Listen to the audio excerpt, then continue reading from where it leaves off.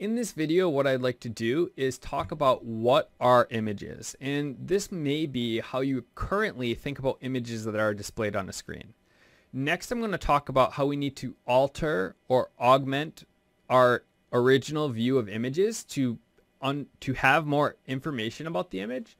And this is what we will need when we're doing applications with image processing or computer vision. We need to know more information about the individual image. Then finally, I'm going to show you how to display and load images using Python, specifically with Matplotlib.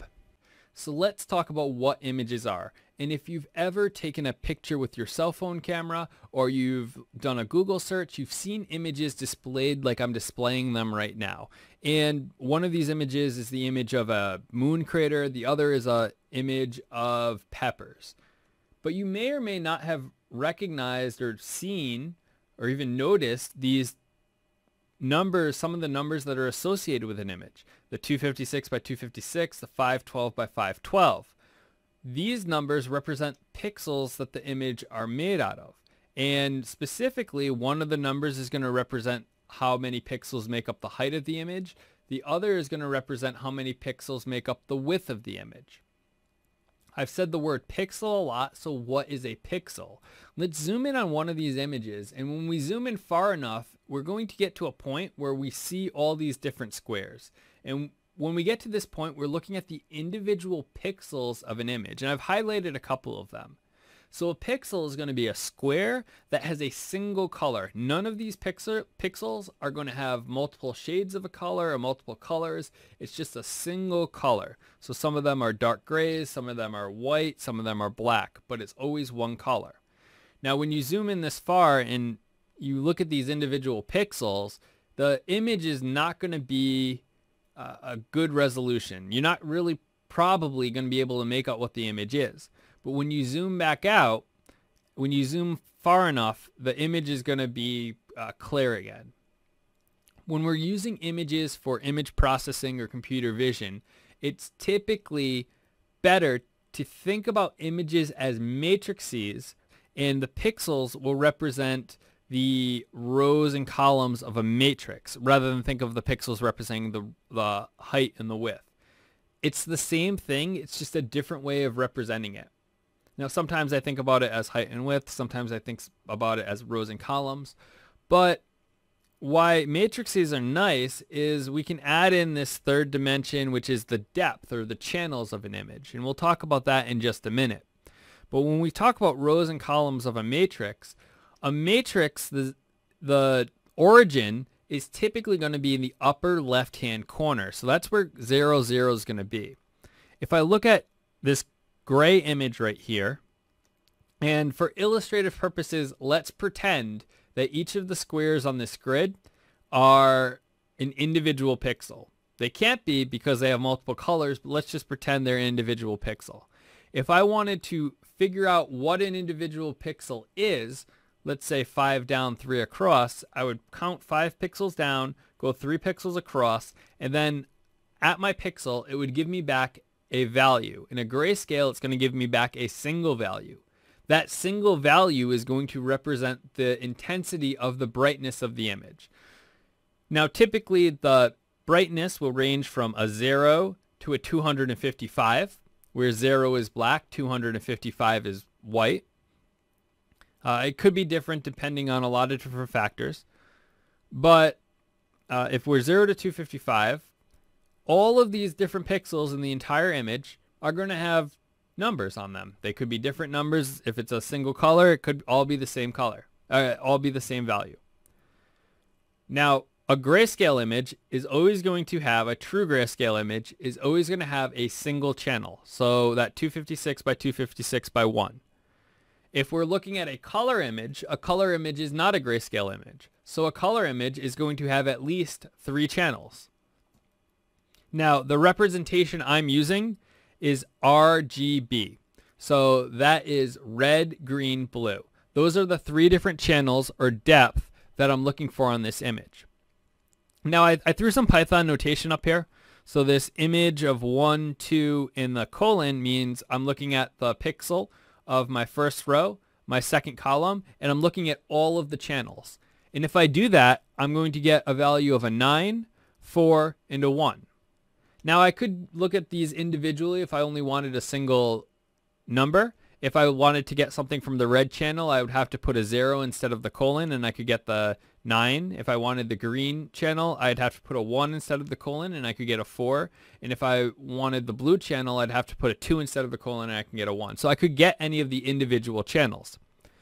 But what's really interesting is that when we look at the individual channels of an image, it's actually going to be grayscale. So this is the actual red channel, the actual green channel, and the actual blue channel. And I put the actual image below it. So when we start to look at this, we get some hints at what colors this is. So this pepper right here, it's red. I said 0 is black, 255 is white. So in the red channel, that's telling you how much red those pixels have. So this pepper right here, it's mostly red. So we have a lot of red from the red channel, but we don't have much from the green channel or the blue channel. So if I have something that's 25500, I'm going to have a color red. If I have something that's a pixel that's 0, 255 and 0, that's going to be green. And if I have something that's 0, 0, and 255, that's going to be blue. Now it's possible we have more colors. So let's look at this pepper right here. And this pepper, it has a bit of a yellow tint. So I have a lot of red, or a decent amount of red, and I have a decent amount of green and not much blue. So when I have something like that, 255 and 255 is going to be yellow. So when I put all those colors together, that's telling me that that's going to look like yellow. Okay, so now I want to actually load an image and display an image with Python. So what I want to do, I'm going to be using Matplotlib. So the first thing I want to do is make sure my dependency Matplotlib is installed. So pip install Matplotlib for my command terminal. Now my dependencies are already installed. The requirements are already satisfied. Another one to install while you're at it is NumPy. We may or may not use it, but it's good to have NumPy installed too. So after those are installed, the next thing we need to do is we need to create a directory, so a folder that's going to have the two images that we want to display. In our case, this fingerprint, which is a grayscale, and this galaxy cluster, which is a colored image. And we also want to put our Python script in that same directory. Now everything's set up, let's write our import statements. So from matplotlib, import pyplot as plt. And that's all we need, I think. So I want to have one image and another image. So I want to create a subplot with my two images. So how I'm going to do that, I'm going to say some figure and axis is going to be equal to plt.subplots and 1, 2. Subplots, this is going to be the number of rows that I want and the columns that I want. So if I do plt.show right now, it's going to give me a blank subplot. So one of my images is going to be right here. The other is going to be right there. So let's close my windows. Now let's show my images. So my first image, I'm going to say plt.imread, and this is why it was important to put it in the same directory. While it can handle a full directory, because they're in the same directory, I can just use the name of the file to install it. So galaxycluster.jpg. Now I'm on a subplot, so I need to do my axis of 0.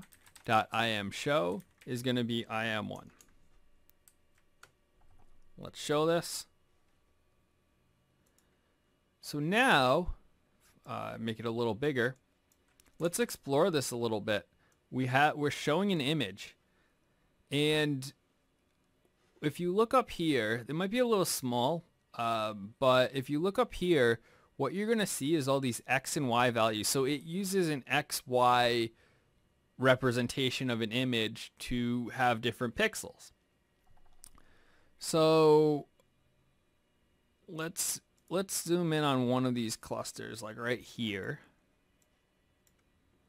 And this is 396, 163, the one I'm on. So one of these is 396, 163. So this one.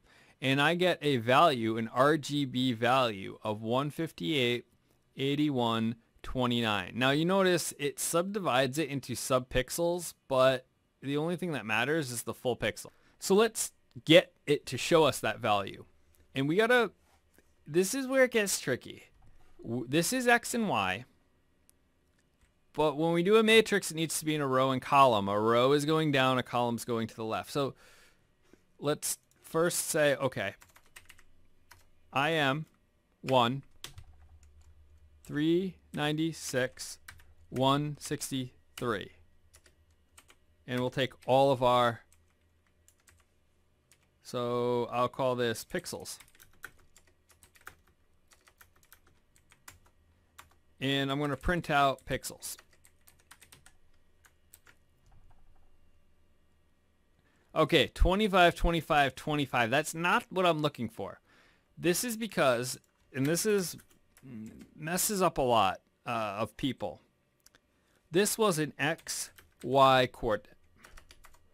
When we refer to our pixels this way in a matrix form, we need to refer to it as a row and column. Now, X is really my column, Y is really my row, so I need to actually switch these around. Now when I run and print this, I'm going to get 158, 81, 29, and that's what I should have gotten. I think it was over here. 396, 163, up one, right there. 158, 81, 29. So anyway, there's a couple of other things we can do. If we don't want to show all those numbers on the side of our image, we can say, all right, let's set our axis to off. And if I want to actually put a title, and I'm going to just say this is Galaxy. Let's run this. I don't have these on my Galaxy image anymore. And I have a title that says Galaxy. It's great.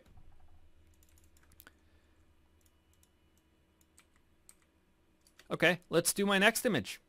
My next image is a grayscale image. So I'm going to say im2.plt.imread. And I'm going to do fingerprint.jpg. Let's do the same thing here, except instead of axis 1, 0, it's going to be axis 1. I'm going to im_show im2. I'm going to say axis 1 dot axis off, and axis ax1 dot set title, and I'm going to set it as fingerprint. Oops, fingerprint. Okay, now when we do this, it's going to look a little odd because of how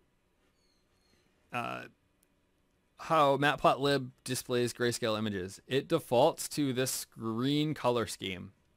So when you see this green color scheme, it's not that big of a problem. It just means it's a grayscale image. So instead of im_show, instead of just leaving it like this, we need to pass a secondary argument. We have to say CMAP is equal to gray. And when we say CMAP is equal to gray, we then actually get our gray color scheme. Now, I'm going to show a couple more things. Let's just say we give it an argument that doesn't exist. Right now, these are all the different color maps that we can choose to display it as. So let's pick pink. For whatever reason, let's say we want to display this as pink. Now it has a different color map, and I'm going to be able to display my grayscale image with a different type of color map. So it's not going to be grayscale. It's just going to map the intensity images to different colors. And the last thing I want to show you is let's look at the sizes of these images. So let's say size 1 is im1.shape. Let's say size 2 is im2.shape. Let's print out S1. Let's print out S2. Okay, so I'm printing the pixels first, then S1 and S2. So S1, right there. This is S1. This is my color image. I have 1062 rows, 1041 columns, and 3 channels. That's my galaxy. For my grayscale, I have 234 rows, 250 columns, and by default, it doesn't show the 1, but it really is a 234, 250 by 1. It just doesn't show the 1. So they are different amounts of depth, and that's why I'm able to change the color map. If I tried to change the color map on this right here, let's say CMap equals gray. Let's put this back to gray. It's not actually going to change when it pops up. It's not actually going to change. It's going to be in color. Because this has an RGB image, it has those 3 color channels, it's not actually going to change in color. So now you know how to load in an image, you know how to check some vital statistics of the image, the shape, how to get pixel values, and how to display an image. And that's the beginning of working with images and image processing or computer vision.